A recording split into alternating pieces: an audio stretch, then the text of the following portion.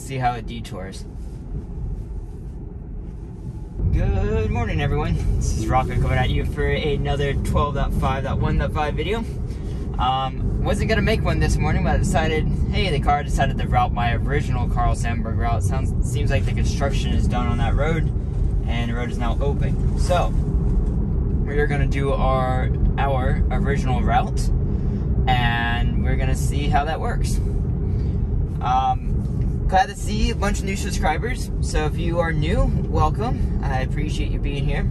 The support is much appreciated in this testing. Might not have, you know, the polished quality of others. Shout out to you know, Chris, Chuck, AI Driver, all those guys doing great work. But you know, this is more for me. I just want it to be kind of a hobby, more than anything. And you know, if we can make it, you know, tiny bit of money on the side to support the hobby, then that works great too. Otherwise, you know, just want to record everything as you know. There are playlists. You'll see those down below the like button. But the playlists show you all the previous history of full self-driving. You can see almost every single version, even pre-public release. You can see almost every version of beta. Just see how it performs, you know, what issues I was having, the disengagement rates, all of that is all recorded in those playlists. And so it makes it, it's just a cool historical record, you know, as scientific as I can possibly make it. You know, the same exact routes, I don't vary from the routes. It's quite difficult to maintain the routes because the car wants to reroute for navigation. And let's see if it's going to merge on the highway by itself. There's a car behind me. See, that's the thing, it's not doing it again. See, that was a one-off. So this is the, I only really drive on the weekends. Oh, those flowers are pretty on the left side over there. I only really drive on the weekend, and I just didn't have to go anywhere in the middle of the week this week, and you know, I hadn't been on the highway since. So obviously that was a one-off, unfortunately. So I can't wait until version 12 is on the highway. So it will actually properly merge onto the highway, and it'll have a lot better performance.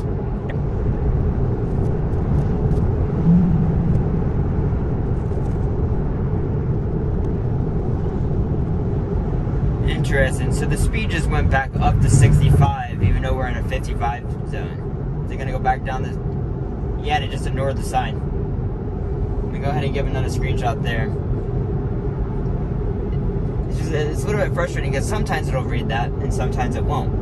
Even though I had a clear open view of the speed limit sign, it did not read it.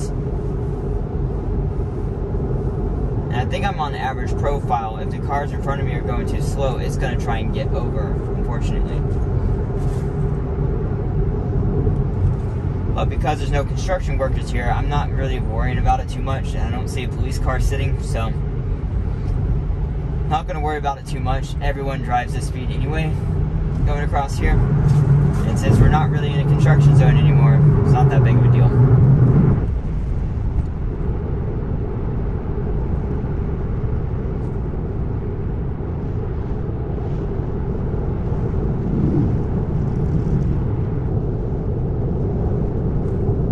Hey, we're about to get off the highway. Really foggy here this morning. Interesting.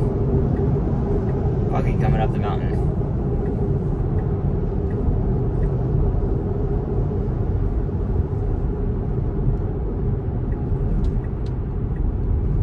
See if we can make this light. Yeah, this type of like can't decide what lane to be in is kind of annoying. Why is it coming to a stop? It could have made that. What the heck? I'm absolutely what? That's ridiculous. I had a full green light and it came to a stop. Well, that's BS.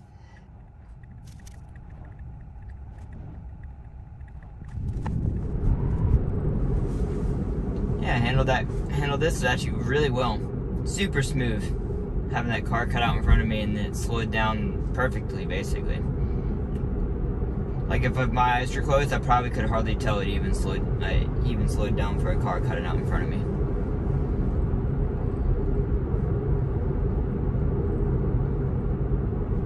What it needs to do though is see that light up ahead sooner and start slowing down before the cars in front of me start slowing down. It shouldn't need to rely on the cars in front of me to start slowing down for a light far up ahead. And I think that it seems to be a potential limitation of the cameras in this car.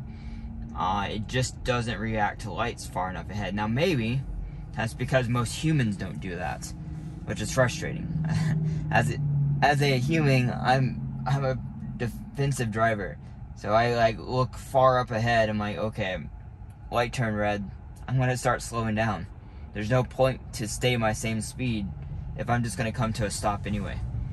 And also that makes the car more efficient. So I like to be a hypermiler, or in a sense, if you will. Not hardcore about it, but I don't like to purposely like waste energy.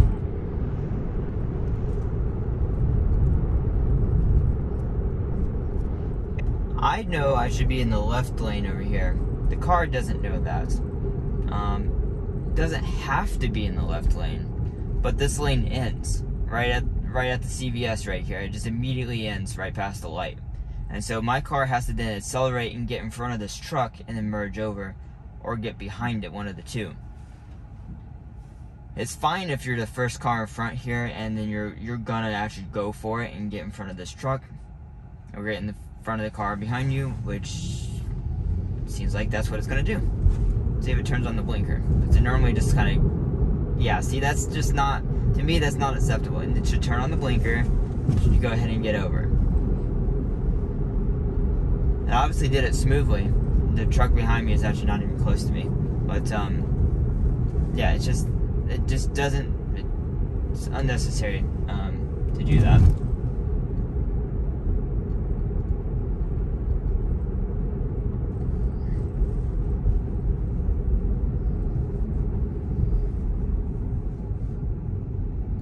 We haven't been through this in a long time, but this has improved.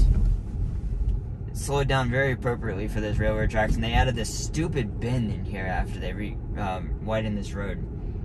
Also, I think the map data is probably old as well, so it's kind of freaks out in here. Let's go into... Oh, let's see how it detours.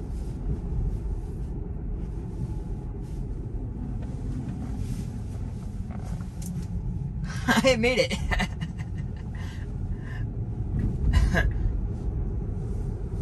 Okay. But the person behind me is like, what are you doing? Hopefully they can read the little bumper sticker on the back of the car saying it's a self-driving car. My hand touched the steering wheel, but obviously I didn't intervene, because otherwise it would have disengaged. Just being extra cautious. So yeah, the map data was wrong. It saw that it was able to go around the signs, and it rerouted. So this route's not going to be exactly the same, but this is a good test.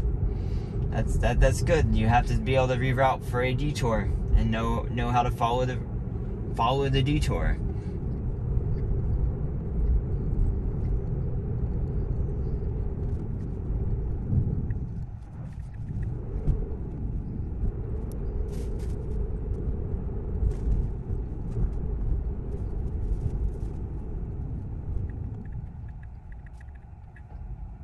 Okay, everyone. So this route ended up being just a little bit more difficult for the car than my normal test route.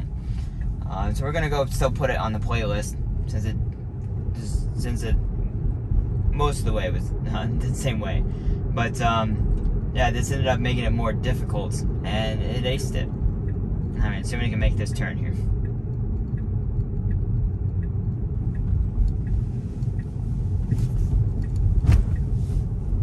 Oh no,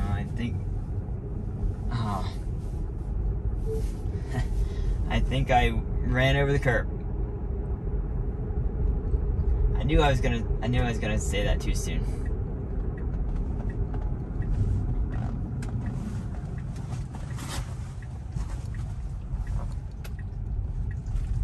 Anyways, guys, yeah, I'll put a little clip in here if it decides it, or if it actually curved my wheels. But otherwise, basically zero interventions. It handled that detour well. Yeah, I think we're gonna call it at that. If you guys have any questions for me, I'll see you in the next video. Thanks for watching, everyone.